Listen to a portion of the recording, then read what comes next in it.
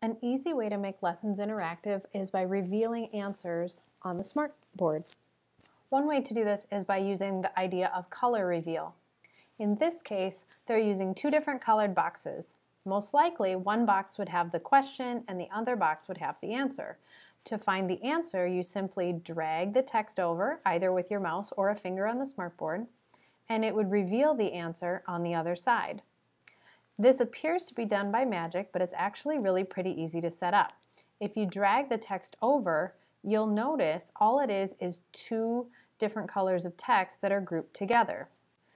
To set up an activity like this, simply start out by using a square tool. You're going to put two squares side by side. The size will be determined by the amount of text you have. Once you have your two boxes, you can color each of them with a different color, and that's up to you, and you can decide how fancy you want to get by changing the borders and things like that. Then you're going to add a text box.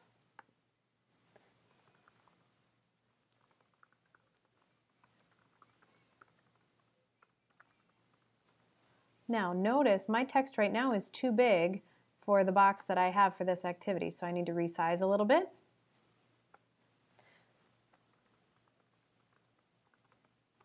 And I'm going to add my answer in here. Now, I'm going to make mine just a little bit smaller so that I make sure the whole thing fits in the box where I would like it to be.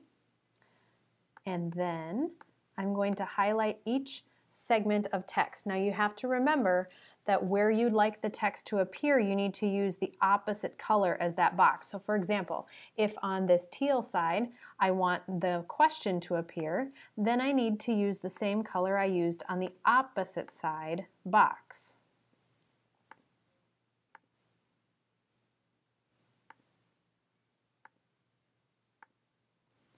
Now you'll notice once I do that, the answer disappears on this side.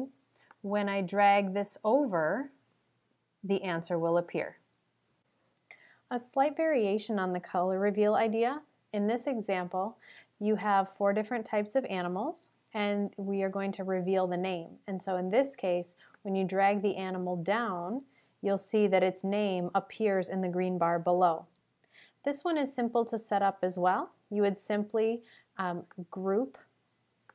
You'll notice if I click on this one and I ungroup, it's actually the image and the text together.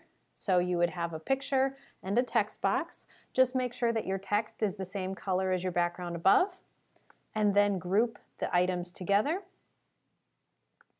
and move it so that you can no longer see the answer. So again, just another quick little variation of ways that you can reveal answers that are a little bit more exciting than just writing them in or just telling the students verbally.